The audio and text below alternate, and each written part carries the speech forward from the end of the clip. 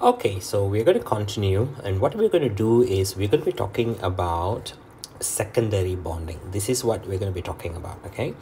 Secondary bonding. So primary bonding was ionic bonding, metallic bonding, and covalent bonding. So what is secondary bonding? So let me explain this to you.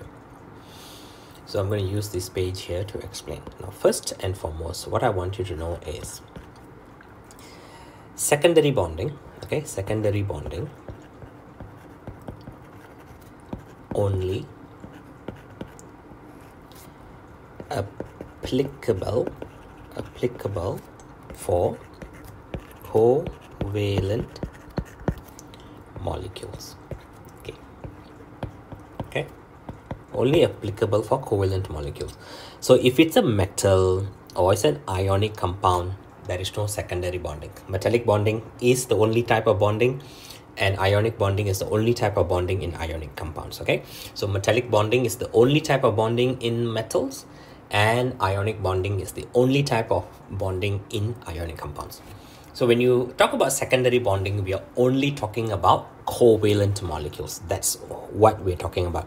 And even when we talk about covalent molecules, we are talking about simple covalent molecules.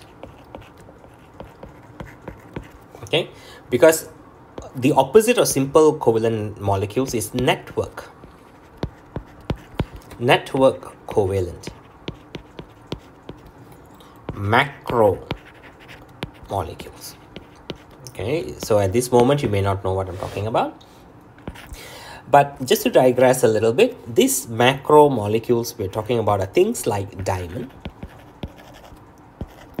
okay, silicon dioxide, all right, silicon carbide. So these are examples of where there is no secondary bonding. Okay, there is no secondary bonding, although they are covalent. So these are examples. Okay, so let's talk about this back again. Secondary bonding only applicable for covalent molecules. So please know this, right? Only covalent molecules, is not for metals and not for ionic compounds. Okay, settle. Now we talk about simple covalent molecules is generally all molecules except the ones I've just mentioned, the diamond, silicon dioxide, silicon carbide. All right, so everything else, like for example, let's say carbon dioxide, let's say water, let's say oxygen, let's say nitrogen, ethanol, okay, CH3, CH2, ethanol, even petroleum, let's say like C20H42. Wow, this guy, this huge guy here, 20 carbons and 42 hydrogens. This also has secondary bonding, okay, although it's a very big molecule. So secondary bonding, what I want you to know is secondary bonding is responsible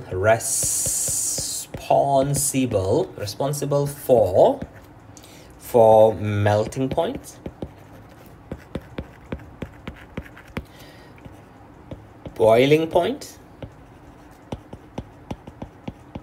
okay, things like density, melting points, boiling points, density, and whatever else physical things that you can think about. Okay, it is responsible for secondary bonding. All right, so it is not covalent bonding. So because sometimes students get confused. If somebody asks you a question, hey, can you tell me why carbon dioxide has very low melting point and very low boiling point? Why? Okay, sometimes students think, they will say covalent bonds are weak. This is an absolutely wrong answer.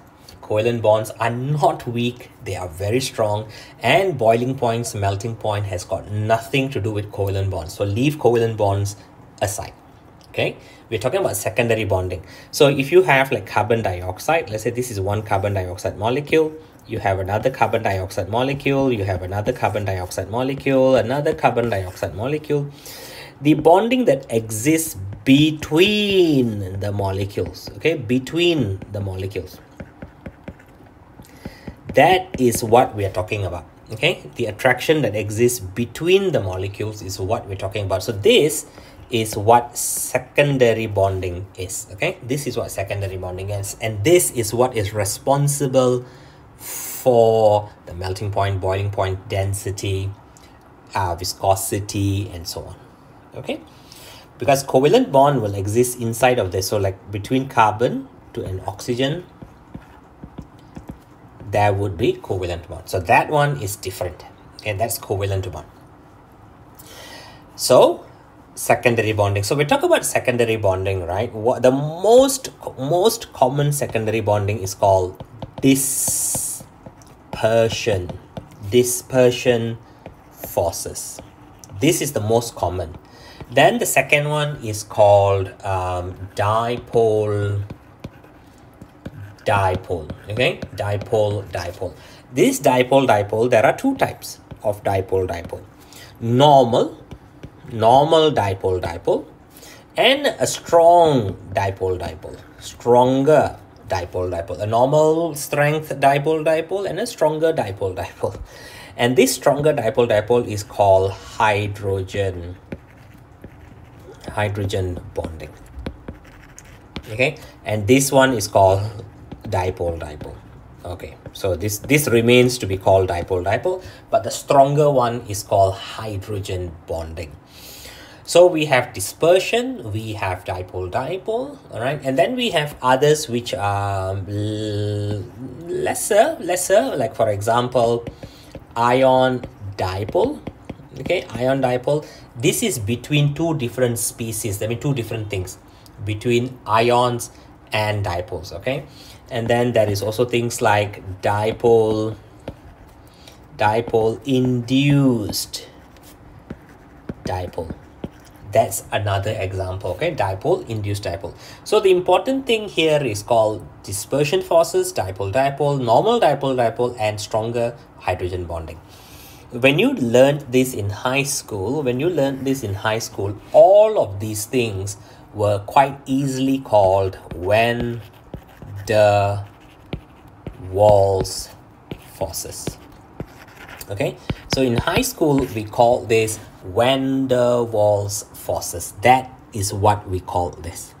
All right, so in the next video, what I'll do is I'll talk to you about dispersion forces, and then dipole, and the hydrogen bonding. Okay, in the next video. We'll stop here.